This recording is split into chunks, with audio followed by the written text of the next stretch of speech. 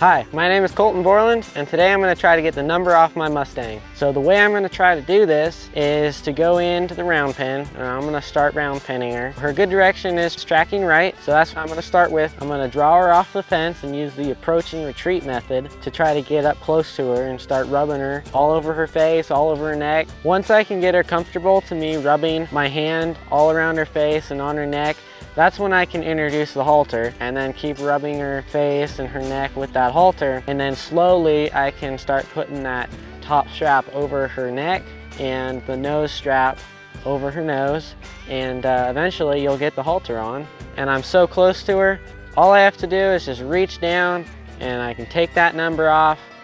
So she was number 6046, but not anymore. She's Remington, she's my Mustang. It's a big achievement and I'm really excited we finally got to this point, and have a great day.